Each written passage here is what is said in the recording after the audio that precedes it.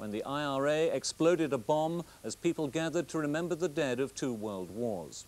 The Enniskillen bombing was widely condemned. So great was the sense of outrage that many people hoped it might mark a turning point in the troubled province and lead to reconciliation. Others weren't so sure, and events have proved them right. In Enniskillen today, the bereaved families remembered their loss. A single red rose was left by the bereaved families today on the spot where the IRA bomb was planted last year. Julian Armstrong, whose parents died in the blast, left a wreath at the War Memorial, and then the families attended a private church service. The carnage at Enniskillen, through words of forgiveness from injured and bereaved, seemed like it might become a turning point. But the story of the town today is also of a reconciliation unfulfilled. Mary Wilson's death led to a voyage of hope to Canada for 6 young people, 3 Protestant, 3 Catholic. It is the young people who the onus is on, because the older people have set attitudes, and it's too late to change their opinions. Whereas with the young people, they're still impressionable, etc. So it is, their opinion can be changed, their beliefs. Yeah, I agree with Patrick as well, and I think that if this trip carried on, I think it'd be really, really worthwhile.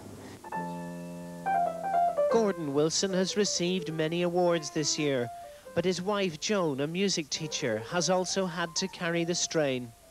Well, of course, we never expected it to be a watershed, but there has been a change in people's hearts. The young people and the people I meet, I think, are more loving and caring and more aware of loving each other. Love was very important for the bereaved and the injured too. Ronnie Hill's been in a coma ever since the bombing. His wife Noreen visits him daily in hospital. Ronnie could die tomorrow, 5 times now in the year. He was very, very low. But each time we've left him in the Lord's hands and he's come back. You have to contend with both the feelings of the anger and the hatred, plus your sorrow and what you have to come through when someone tells you that your husband's not going to see morning. Enniskillen has witnessed many emotions, and for some the forgiveness expressed by people like Mrs. Hill and Gordon Wilson is just too much to ask.